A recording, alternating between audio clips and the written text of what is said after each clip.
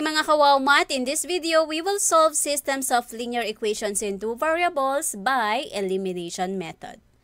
So our objectives, we will solve systems of linear equations in two variables by elimination method, and we will apply the substitution principle to check whether the answer or answers is or correct. Okay? So let us recall first how to graph systems of linear equations. So if I have here 2x plus 4y equals 6 and 4x plus y is equal to 8, this will be our first equation and this is our second equation. Now, in graphing systems of linear equations, you need to choose whether you're going to use intercept method or the slope-intercept method. So, actually, hindi na natin to i-discuss ng matagal kasi nasa nasa isang video tutorial po ito bago po itong lesson na to. So, pwede nyo pong panoorin muna yung pag-graph ng systems of linear equations bago po ito. Okay? So, I will be using the intercept method for us to graph the given system. Okay. So, our first equation is 2x plus 4y equals 6. So, kapag nagsosolve tayo using the intercept method, ililet natin yung y as 0 and then para makuha natin yung x-intercept. Kapag y-intercept naman ang kinukuha natin, yung x naman ang ililet natin as 0. Okay? So, since x-intercept muna ang kukunin natin, then we will let y is equal to 0. So, again, this will be cancelled. So, we now have 2x is equal to 6 and that is x is equal to 3. Okay? So, kung ipa-plot natin siya, that is 3, 0. This is the ordered pair. Okay? Bakit 3, 0? Kasi ito po ay x-intercept. So, therefore, sa x-coordinate mo siya ilalagay. Okay? And then, let us find the value of y-intercept. So, kung y-intercept naman ang kinukuha natin, therefore, yung x naman natin ang 0. So, this will be cancelled. Ang makukuha mo dyan is 4y is equal to 6. And then, 6 divided by 4. Okay? Kasi magiging 4y is equal to 6 siya. So, 6 over 4 siya. Bakit? Divide both sides by 4 yan. And 6 divide 4 is equal to 3 over 2. So, ilo-lowest term pa natin ito, which is 3 over 2. So, our point is, our y-intercept is 3 over 2. So, kapag pinlat natin siya, we will have 0, 3 over 2. Okay, let us plot the points. So, we will plot 3, 0. Ito po siya. So, do not forget to label your point. And then 0, 3 over 2. Actually, 3 over 2 is equivalent to 1.5. Okay? And 1.5 is isa't kalahati. Okay? So, dito siya. Okay? And then, connect the points and graph. Ayan. So, this is the graph of your first equation. 2x plus 4y equals 6. Okay. Let's proceed to the second equation. So, your second equation is 4x plus y is equal to 8. So, ganun ulit, para makuha natin sa x-intercept, we will let y is equal to 0. So, we will have 4x is equal to 8 and x is equal to 2. Okay? Bakit 2? Divide both sides by 4. So, if we will be plotting this point, that is 2, 0. Okay, let us now find the value of y-intercept. So, y-intercept, we will let x is equal to 0. So, ayan po siya. Makakancel po na po natin ito. So, we now have y is equal to 8. So, if we will be plotting this, that is 0, 8. Okay, let us plot the points. So, 2, 0. Dito siya. And then, 0, 8. So, ito po. Lumampas na tayo sa Cartesian plane. Okay, ayun si 0, 8. And then, connect the points and graph. So, this is the graph of 4x plus y is equal to 8. Now, so, what is the intersection of the two equations? So, ito po. So, this is the point of intersection. So, therefore, if this is the point of intersection, and as you can see, we only have one point. We only have one intersection. So, therefore, it has one solution. So, this is how we get the solution of systems of linear equations by graphing. So, kung by graphing ang gagawin mo, ganito po siya. So, i-graph mo si first equation, i-graph mo si second equation, and then yung intersection, that is the solution. So, as you can see, we have one solution. But, if we're going to identify or determine the ordered pair or the solution of the given system o yung intersection nila, ito po yung intersection. Kung kukunin natin ang ordered pair na to, parang mahirap. Bakit? Kasi po, hindi siya sakto. Paano hindi sakto? Wala siya dito. Kung nandito ang intersection mo, madali lang. This is 4, 4. This is 5, 4. But as you can see, the point of intersection is a non-integer. Paano ko nasabing non-integer? Kasi wala siya dito sa mga intersection. Okay? So, ibig sabihin, non-integer siya. Pwedeng fraction siya or decimal. Okay? So, ang hirap nating makuha ang solution kapag nag-graph tayo. So, actually, that is one of the disadvantages of using graphing kapag nagsasolve tayo ng systems. So, isa sa mga disadvantage ng graphing ay yung paano kung hindi integer ang iyong solution. So, mahirap siya. Hindi ka pwedeng mag-assume dyan. Okay, na ito ay 1.8, ito ay 0. Hindi pwede. Okay? So, that's why, since hindi nga po integer ang ating solution, mahirap siya, meron pa tayong dalawang ways on how to solve systems of linear equations. At, i-discuss natin sa video tutorial na ito ang isa sa mga paraan ng pag-solve ng systems of linear equations. Ano ito? Using elimination method. So, what are the steps in solving systems of linear equations by elimination method? Of course, ang dapat nyo munang tandaan, dapat nasa same form po sila. Okay? So, dapat pareho munang nasa same form ang iyong system. Dapat yung dalawang equation mo nasa parehong form. Dapat pareho siyang naka-standard form. Okay? Kasi we cannot eliminate. You cannot eliminate kung hindi siya nasa parehong form. Okay? So, dapat po nakaparehong form muna siya. Okay?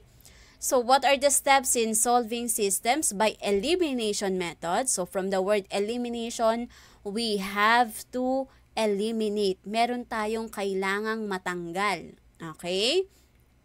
So, first step, decide which variable you want to eliminate. So, unang mong gagawin, it's up to you. So, it's your, it's your choice.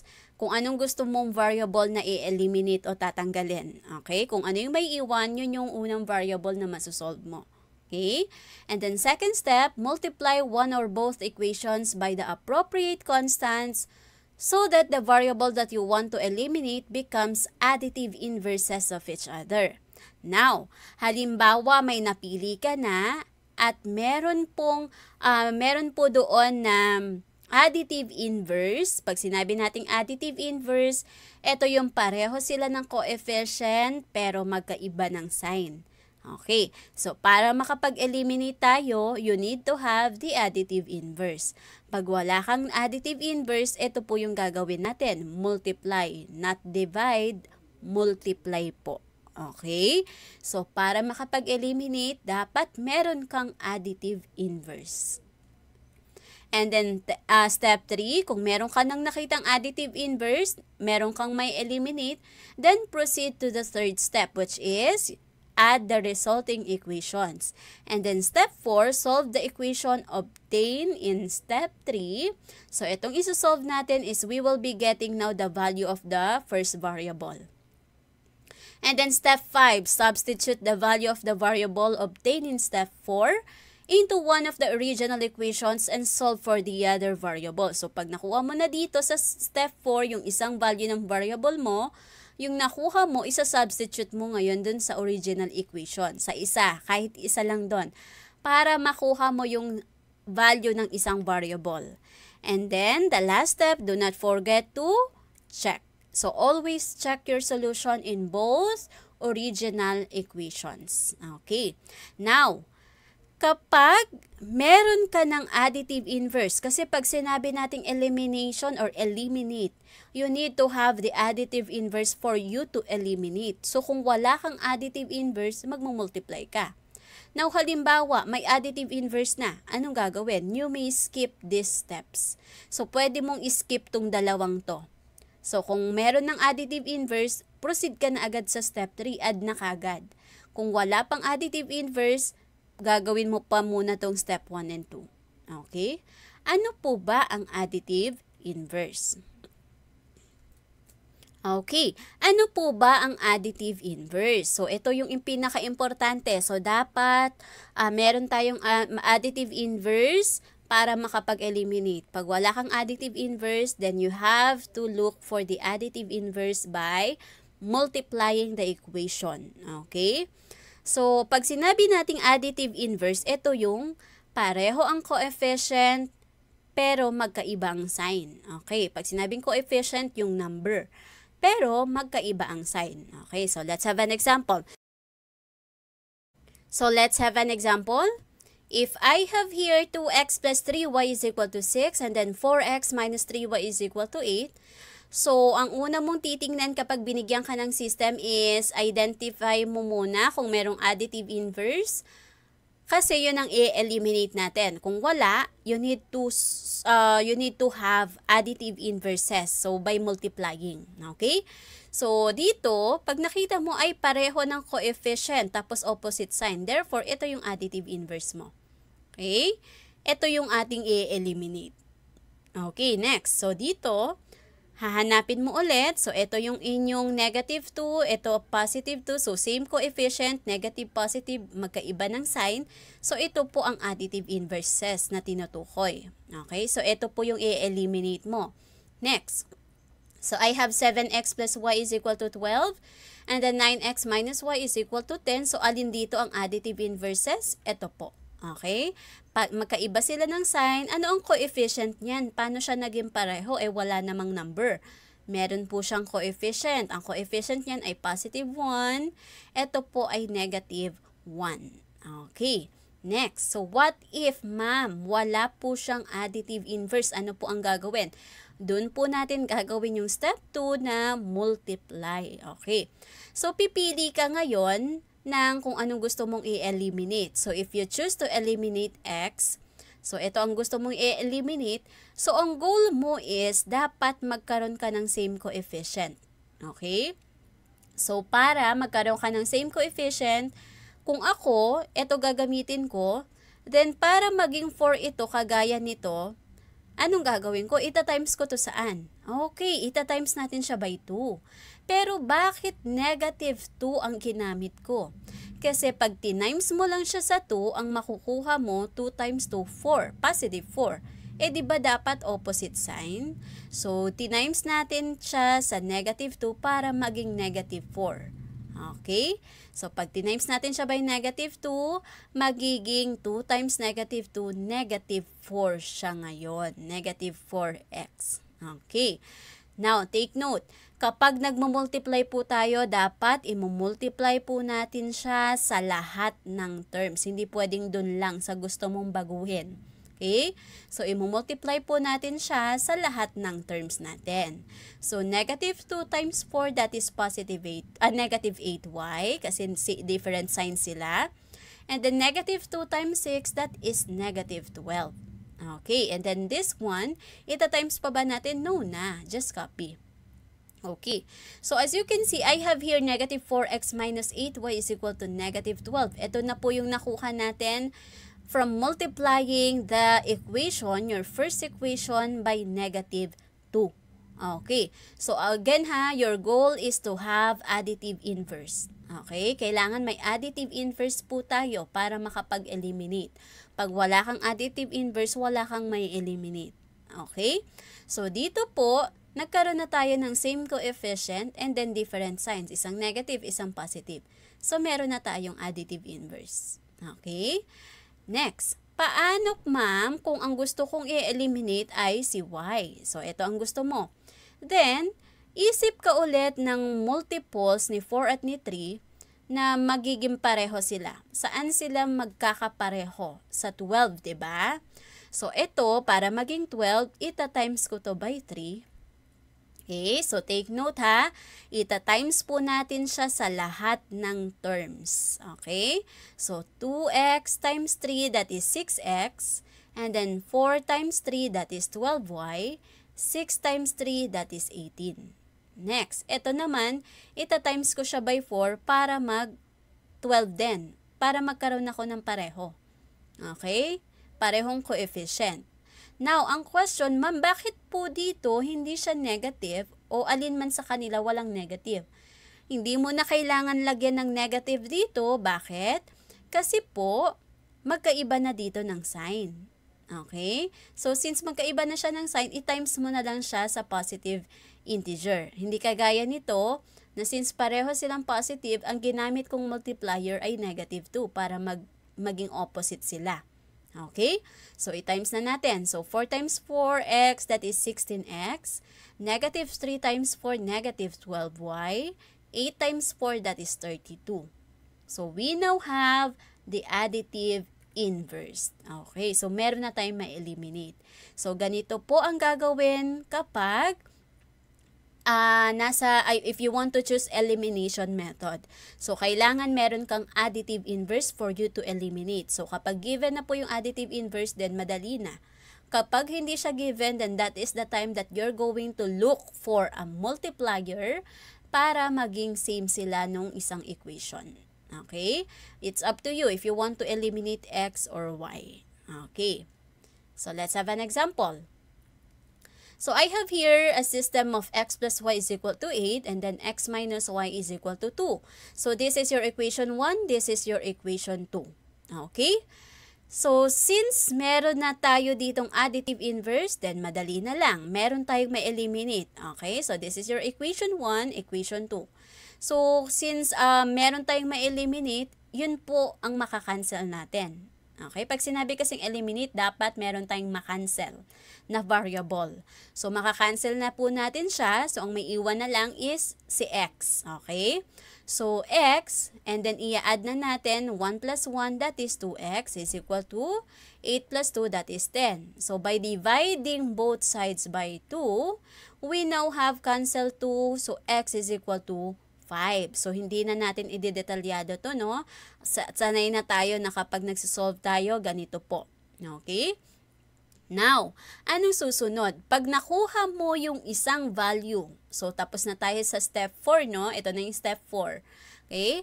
Pag nakuha mo na yung isang value ng variable, step 5, kukuha ka ng isa sa original equation. So, kuha tayo ng isa. So, I will be getting x plus y equals 8. So, ito ang gusto kong gamitin. Isa-substitute mo ngayon yung nakuha mong value ni x dito. So, halimbawa, ang in-eliminate mo dito ay x. E di y ang isosolve mo, di ba? So, y ang magiging sagot mo dito. Ang isa-substitute mo naman yung y dito. Okay? So, depende yan. Minsan, y ang kinukuha. Kasi depende yan sa in-eliminate mo. Okay, now. So, we have x plus y is equal to 8. So, since nakuha natin si x is equal to 5, isa-substitute ko dito si 5 sa x. Okay? So, by APE, so mapupunta siya dito. So, we have y is equal to 8 minus 5. Okay. So, y is equal to 3. So, we now have the value of x, which is 5, and then the value of y, which is 3. So, therefore, the solution is x is equal to 5, and y is equal to 3. So, therefore, the ordered pair is 5, 3. So, ito ngayon ang solution natin. But, we have to check. Okay? So, yung step 6 natin, we have to check. Hindi pwedeng pag nakuha mo na sa x at y, okay na. Okay? So, check natin. So, the solution is 5. The solution is x is equal to 5 and y is equal to 3 or 5, 3. So, kunin natin yung ating first equation at second equation. Ang gagawin natin dito, yung original ha, ang gagawin natin is isa-substitute natin yung 5 sa x at 3 sa y. So, lagay natin siya dito. So, yung x mo is 5, yung y mo is 3. So, kapag nag-equal sila dito, then our solution for equation 1 is correct. Okay? So, 5 plus 3, that is 8, which is equal to 8. And this is correct. Okay? So, since this is correct, therefore, it satisfies your first equation. Now, let us check your equation 2. Dapat kasi mag-satisfy siya sa dalawang equation mo. Okay? So, equation 2, you have x minus y is equal to 2. So, substitute mo ulit yung x at y. So, 5 minus 3 is equal to 2. And 5 minus 3, that is 2, is equal to 2. So, ano ibig sabihin nito? This is also equal. So, therefore, since 5, 3 satisfies both equations, then it is the solution to the system. So, we can say that 5, 3 is the solution of the given system. Bakit? Kasi chinek natin siya at lumabas ay true. Okay. So, we can also say that the system is consistent and the equations are independent and it has one solution. Now, paano malalaman na kapag na-solve natin yung system of linear equation na nakuha na natin yung solution, paano malalaman na consistent at independent? Kapag may nakuha kang value ni x at ni y, may unique solution siya, ibig sabihin that is consistent and independent. So, kapag may nakuha kang value ni x at ni y. Okay? So, later I will show you another example na wala kang makukuhang x at y. Okay? So, kapag may nakuha ka, then that is consistent and the equations are independent. So, what is the graph kapag consistent and independent? Intersecting kasi it has one solution. Okay, let's have another. So, I'll be showing you 3 different cases of systems. So, ito naman ngayon. So, in this example, the systems do not have tawag nito yung additive inverse, right? So, sabi ko nga, pag wala kang additive inverse, you need to have that first bago ka makapag-eliminate. So, wala tayong ma-eliminate kasi walang additive inverses. Okay?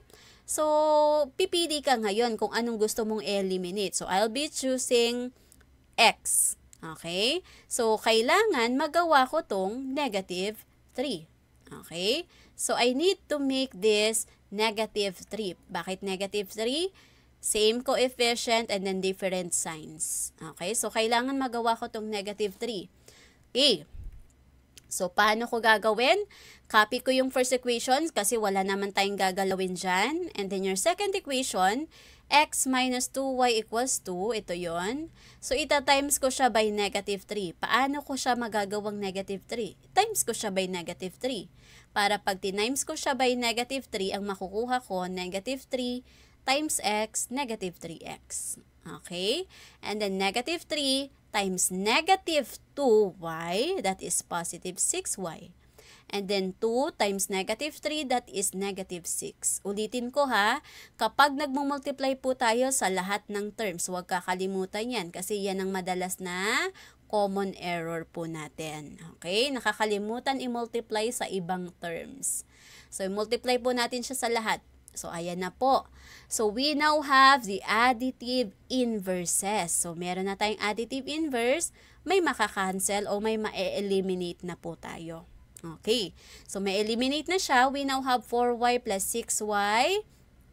That is 10y. So, 4 minus 6, that is negative 2. So, divide both sides by 10. So, makakancel ito. Y is equal to negative 1/5. Bakit 1/5? Kasi pwede pa natin itong i-lowest term. Tama? Bakit negative? Kasi magkaiba po ng sign. So, negative 1/5. Now, anong sunod na step dito? Pag nakuha na natin yung isang value ng variable, kuha tayo ng isa sa original equation. So, syempre, pipiliin natin yung madali na.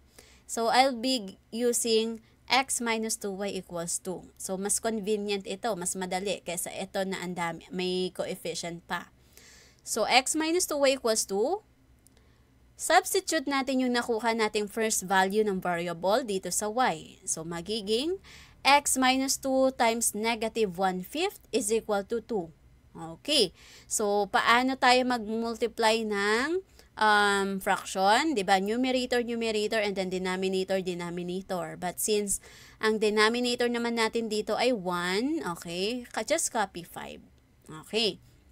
So, we will have 2 times 1, that is 2, and then copy 5. Bakit positive? Kasi same sign ito. Equals 2. So, now, by APE, so magiging minus 2/5 na siya. So, minus 2/5 or by transposition, lipat natin siya doon, magbabago ng sign. So, x is equal to 2 minus 2/5. Okay? So, x is equal to, paano natin ito isosolve? So, 5 times 2, 10 minus 2, that is 8. 5 times 2, 10 minus 2, that is 8. And then, copy the denominator. Okay, kung medyo nakalimutan na ang pag-solve ng fraction, meron po tayong video tutorial sa grade 7 on how to solve fractions, add or subtract, add similar and dissimilar fractions. So, pwede nyo po yung panoorin. Kasi hindi na natin masyadong i-discuss ito dahil another topic po iyon. Okay? So, we now have 8 over 5. So, therefore, sa checking natin, the solution is 8 over 5 and y is equal to negative 1/5. So, your ordered pair will be 8 over 5, negative 1/5. Now, tingnan mabuti ha. Baka masanay tayo na yung unang nakukuha natin laging x. Minsan, dyan tayo nagkakamali. Kaya pagdating sa checking, mali yung nasa substitute natin. Okay? So, take note po. Ito ay y, ito ay x. So, yung x mo ay 8 over 5, your y is negative 1/5. Okay. I-check natin siya dun sa original equation mo. Equation 1 and equation 2. Okay. So, substitute natin si x, which is 8 over 5. And then si y, which is negative 1/5. Okay. So, sa kagaya nga ng sabi ko dito, pag nag-multiply tayo ng fractions, numerator, numerator, denominator, denominator. But since we do not have, ito naman ay 1, so just copy your denominator. Okay. So, 3 times 8, that is 24 over 5. And then 4 times 1, that is 4 over 5. Bakit minus? Different signs. Equals 4. So, similar fractions ito. Kapag similar fractions, add or subtract, then copy the denominator. So, 24 minus 4, that is 20 over 5 is equal to 4. So, 20 divided by 5, that is 4 is equal to 4. So, nag-satisfy siya dun sa ating first equation. They are equal. So, therefore, 8 over 5 and negative 1/5 is the solution of your first equation. But take note, hindi lang dapat sa first equation. Dapat pati sa equation 2 mag-satisfy siya. So, your x, ganun ulit. Substitute natin yung x natin, which is 8 over 5. Minus 2, and then your y is negative 1/5 is equal to 2. So, multiplication ulit ito.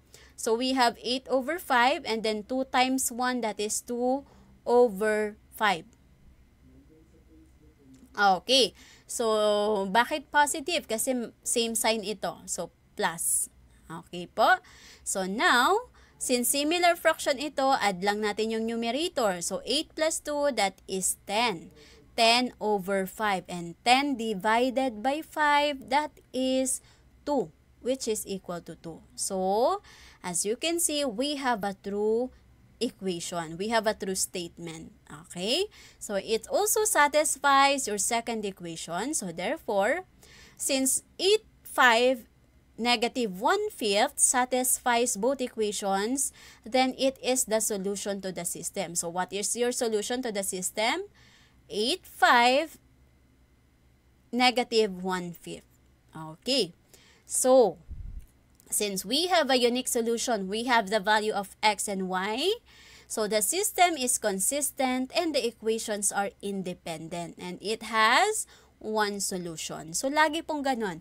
Pag may nakuha kang value ni x at ni y variable, the system is consistent and the equations are independent. It has one solution. And the graph is intersecting. Okay, let's have the next one. So, I have here another case. Paano kapag pareho siyang fraction? Okay. So, I know medyo mahirap. medyo mahirap kapag nagsosolve tayo ng fraction. So, para madali, eliminate natin yung fraction. Okay, by, of course, you have to multiply it by the LCD. Okay, so what is the LCD? Ano ang LCD nito? We have 4. Okay. So, kung nakalimutan na yung LCD, pwede nyong balikan yung rational natin, no? Meron doon kung paano kunin ng LCD. Okay? So, the LCD is 4 para matanggal natin itong fraction na to para madaling mag-solve. Okay? So, we have now, paano nga ulit ito? Paano gagawin kapag nag-LCD tayo? Divide natin, and then yung sagot, ita-times natin sa numerator.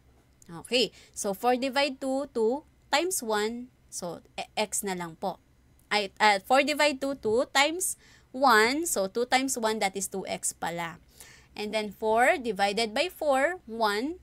1 times 3, that is 3y. Bakit minus? Ito po siya. Minus kasi ito. Next, 4 divide 2, 2. 2 times negative 1, that is negative 2. Okay, so nawala na yung ating fraction. Let's have the second equation. So, what is the LCD? The LCD is 6. Okay, so 6 divided by 2. Your 6 divided by 2 is 3. 3 times 1, that is 3y. Is equal to 6 divided by 6, that is 1. Times 1, that is just x na lang. Okay, pero bakit negative? Kasi ito ay minus. Okay, and then 6 divide 3, that is 2. 2 times 5, that is 10. So, negative 10. Okay, now, so naayos na natin siya. Wala ng fraction. But take note, tingnan nyo po ito, hindi sila same form. Okay, so yun po ang titingnan na, hindi sila same form. Ito ay naka-standard, ito ay naka-slope intercept. So sabi ko nga sa umpisa natin na dapat po nasa same form sila. So anong gagawin natin dito? Ayusin muna natin. So ito dapat nasa left side of the equation. So magiging positive x siya. So positive x plus 3y equals negative 10. Since nilipat na natin ito, magpa-positive na.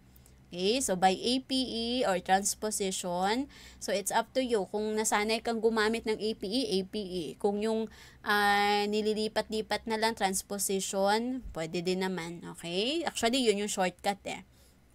Okay, so x plus 3y is equal to negative 10. So naayos na natin. So copy natin yung first equation, 2x minus 3y is equal to negative 2. At yung ating second equation, x plus 3y is equal to negative 10. Now, meron ba tayong additive inverse? Kailangan pa ba nating mag-multiply? Hindi na po, kasi meron na tayo ditong same coefficient, different signs. So, we can now eliminate y. Okay, so may eliminate natin si y ngayon. So, we now have 2 plus 1, may 1 po tayo dito. 2 plus 1, that is 3x, is equal to negative 2 plus negative 10, that is negative 12. So, divide both sides by 3. So, we can cancel 3. X is equal to negative 4. Okay, so negative 12 divided by 3, that is negative 4. So, kuha tayo ng isang equation. Pwede na ito. Okay, pwede na dito.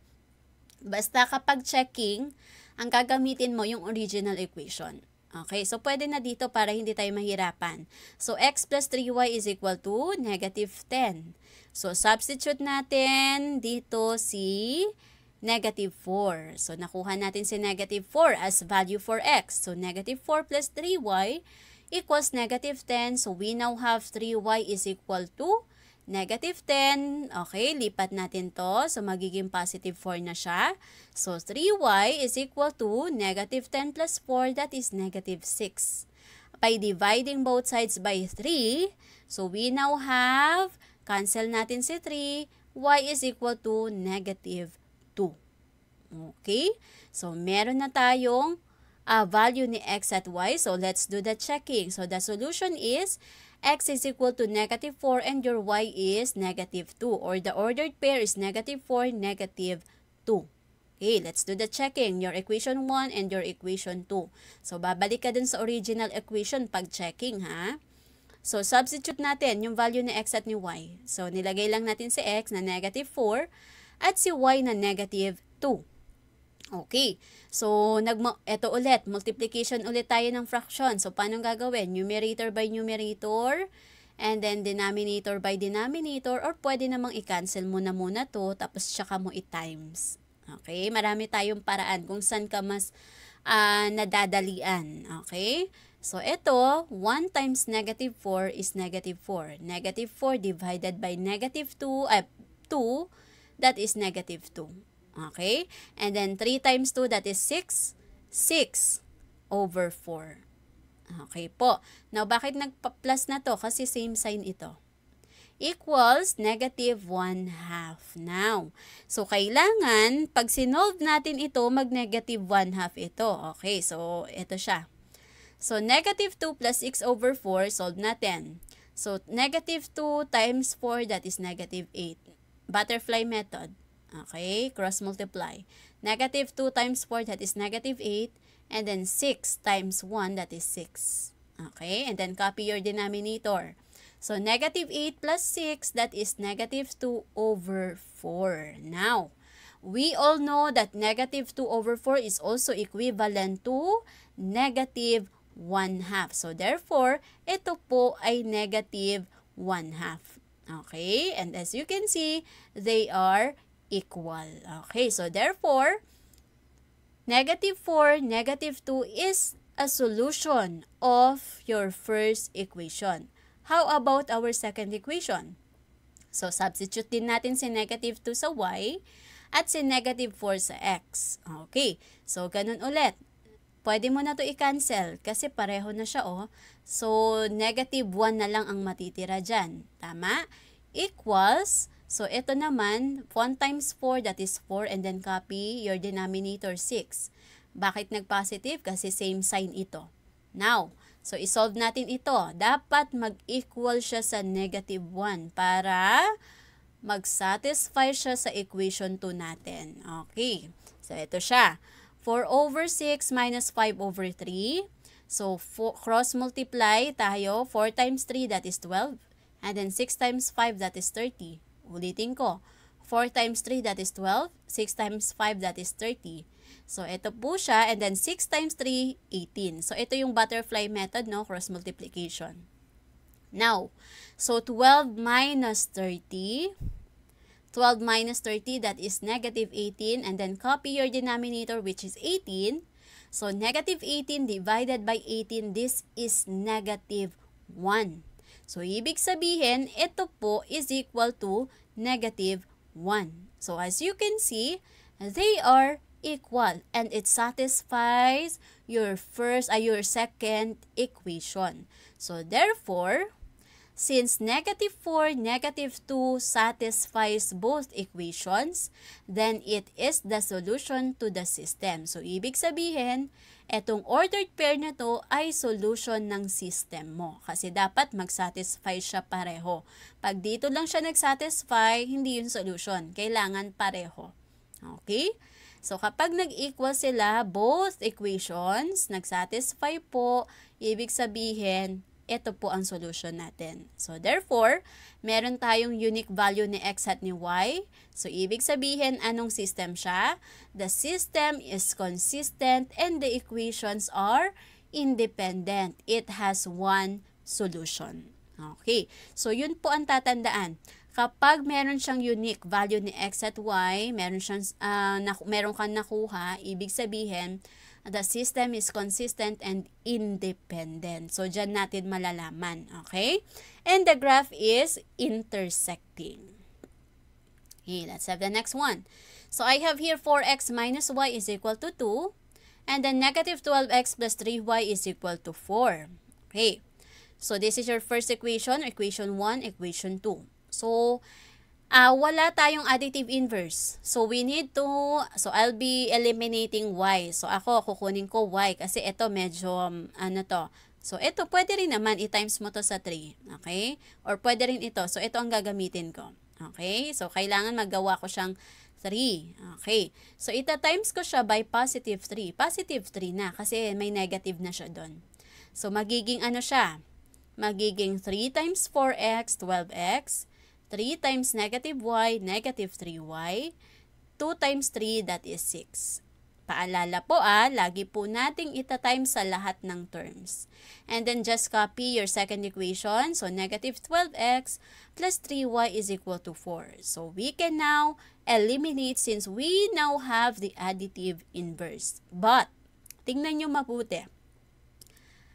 Mai-eliminate din natin yung x bukod sa y.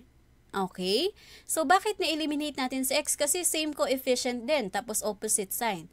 So, as you can see, since na-eliminate natin yung dalawang variable, wala tayong masosolve na variable.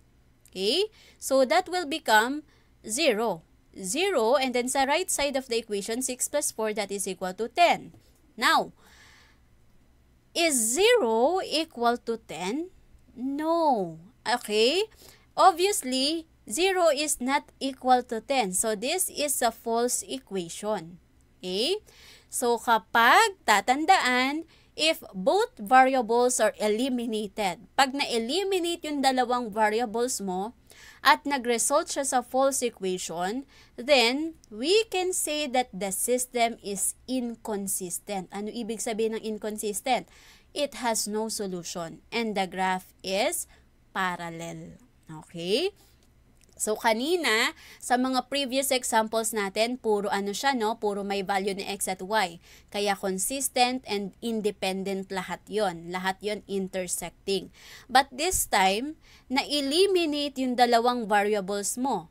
Tapos, ang lumabas dito, false equation. Bakit false? Kasi 0 is not equal to 10. Okay? So, kapag ganyan po ang lumabas, na-eliminate yung dalawang variables, at nag-result siya sa false equation, then the system is inconsistent. It has no solution, and the graph is parallel. Okay, next. I have 6x minus 3y is equal to negative 9, and then y is equal to 2x plus 3. So, dito naman, yung isa nating equation ay hindi pareho dun sa una. So, ayusin muna natin. So, lagay natin siya dito sa left side of the equation. So, magiging negative 2x. Negative 2x plus y is equal to 3. Now, dito sa dalawang equation natin, meron ba tayong additive inverse? Wala po. So, ibig sabihin, kailangan pa nating i-multiply ito, yung second equation natin, saan natin siya i-multiply? By para maging kapareho niya ng coefficient by 3. Okay, very good. So, kung by 3, so magiging 3 times negative 2, that is negative 6x. And then 3 times y, that is 3y.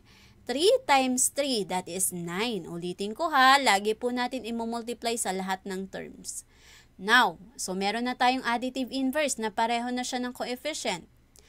But, tingnan ulit, may eliminate din natin yung x. Okay? So, kagaya nito, na-eliminate din yung dalawang variables. So, this is 0. Pero, kung titingnan natin sa right side of the equation, negative 9 plus 9, 0 din. Okay? Na-eliminate man yung dalawang variables natin, pero nag-result naman siya sa true equation. Bakit? Kasi 0 is equal to 0. Hindi kagaya nito, 0 is equal to 10. So, kapag true equation, if both variables are eliminated at nag-result siya sa true equation, the system is inconsistent and the equations are dependent. Okay? It has infinitely many solutions. Okay? Ano ang equation na ano ang solution natin dyan? Its solution set is x, y such that negative 2x plus y is equal to 3. So, ulitin ko. Yung mga previous examples natin kanina, meron tayong nakukuha na value ni x at ni y. So, ibig sabihin, meron siyang unique solution. Kaya, consistent and independent siya. Intersecting ang graph. Okay? Again, consistent and independent. Kaya ang graph nun, intersecting. Okay, so dun mo malalaman pag may value kang nakuha ni x at y. Now, in this given example, so kapag pareho siyang na-eliminate, tama?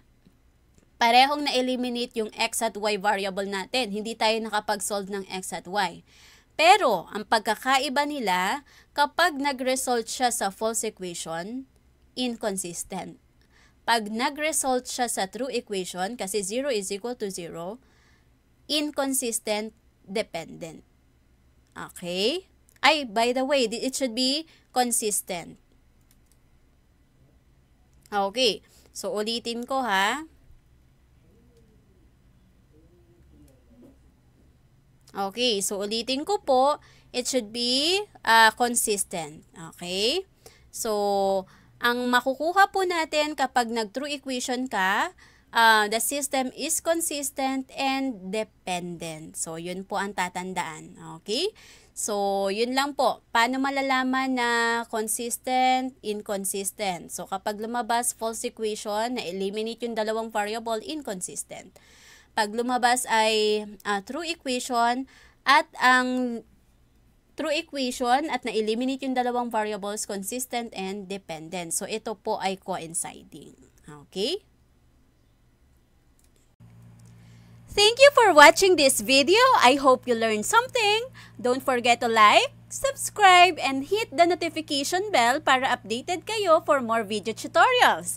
This is your guide in learning your math lessons, your Wow Math channel.